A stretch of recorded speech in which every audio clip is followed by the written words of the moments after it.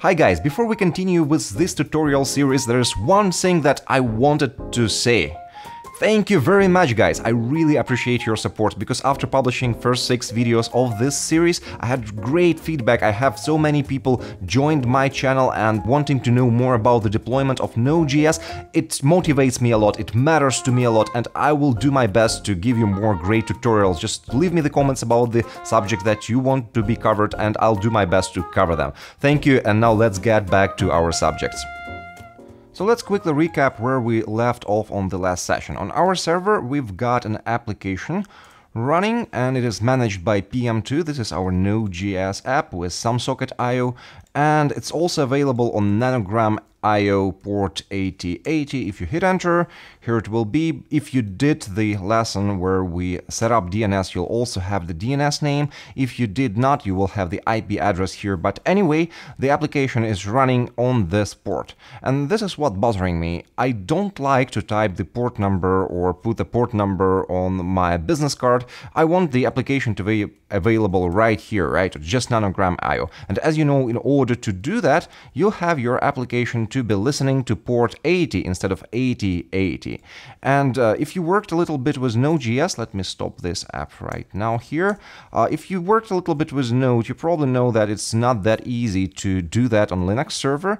So if I just go to my application, let's go to EasyIO, and here, if I added my main.js, the file where I bind my application to certain port, and I decide 8080 is not good, let's just bind it to 80, right? And if you now try to run it, all of a sudden you'll see an error like this, e-access 80, right? What it means that you don't have the access rights to bind to the port 80.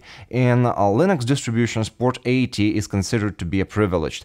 All the ports below port 1024 are considered privileged, so you cannot, without special privileges, special access to bind to these ports. If you are root, you will have no problem running this command, but as we talked before, it is a terrible idea to run any of your applications, not just Node.js, as root. So we will not even look at typing sudo or running this app as root. It's not our choice. So now let's see what are the different ways to make your application available on port 80 without escalating the privileges, because there are multiple ways to do that. So let's see what are our options here. I decided just to list them on one slide, right? So the first one, which is not an option, I deliberately decided to put it on the slide and to cross it off, so we don't even think to run anything as root. This is extremely bad idea, right? To run any application on your server as root. Okay, not an option. We're not running as root.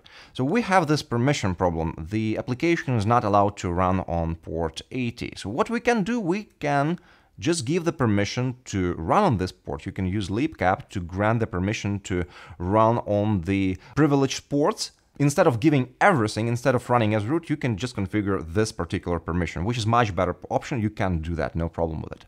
So the next option would be to set up port forwarding. You can use IP tables or firewall-d and make sure that all the packets that arrive to port 80 will be magically transferred to port 8080 instead, and vice versa, right? So this process will be transparent for both your users and your applications. It's relatively easy to configure, but still we will not go with this option. We will take the last option. We will install nginx. There is an alternative called Proxy to do the same thing, but we will go with nginx, and we will set it up as reverse proxy. So let's see what it means in practice. So here is how our deployment architecture version 1 will look like once we install and configure nginx. nginx will sit on port 80, it will accept all the connections from the wild, from intranet, from all the users.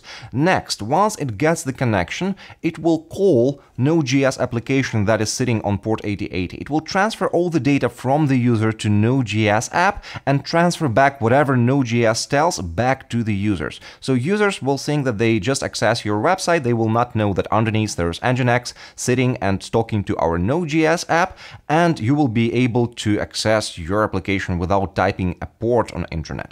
So this might look like an overkill. If your single goal is just to configure your application to run on port 80, this will be an overkill. However, going with nginx opens loads of other options to optimize our deployment on the later phases, so let's look at them.